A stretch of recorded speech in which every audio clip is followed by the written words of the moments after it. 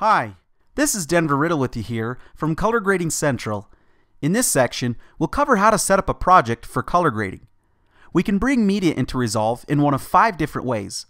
We can bring in individual clips as digital dailies or for online editing, as a baked or self-contained video, and with an EDL, an AAF, or an XML.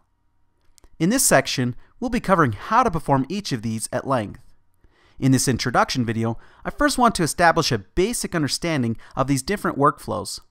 Say for instance, you want to do onset dailies or just bring some clips into Resolve so you can begin online editing.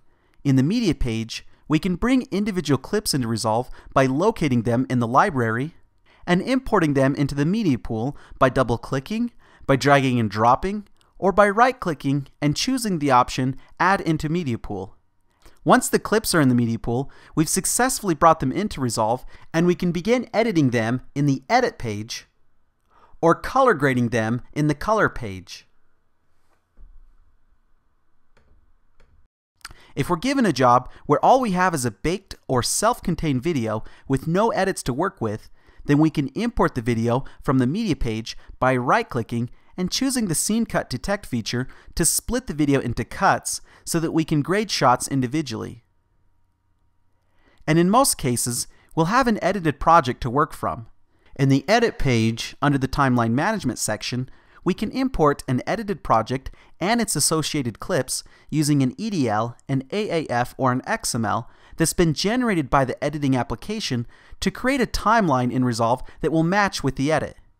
If everything goes smoothly, then we should get a perfect one-to-one match between the grading timeline and the edited project. Then once we've finished grading a project, we can render it out and round-trip it back to the editing application for finishing and final delivery.